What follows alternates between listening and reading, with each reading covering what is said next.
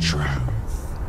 Does the press tell the truth? Forget the press, meet the truth. Seek truth, ask questions. For nearly 2,000 years, the Bible has remained the most controversial and contested book of all time. While we in our modern world take for granted the abundance of biblical translation, there was a time when men who handled or even read this sacred book had to consider whether it would cost them their very life. Since the crucifixion of Christ, for whom the gospel record was set forth, it might be said that the Bible has become the most blood-stained book in all of history.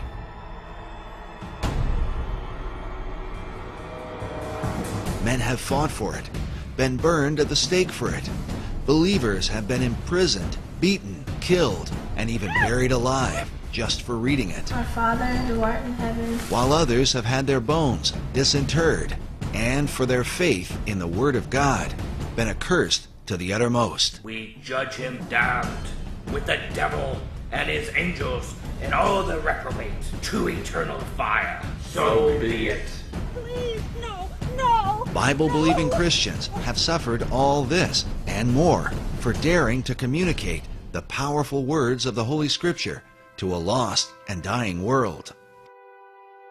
Through the centuries, there have always been those who desired to share the love of the gospel message, and with them, others who were determined to destroy it. Yet for those who believe, the light of God's Word shines through even the darkest of times.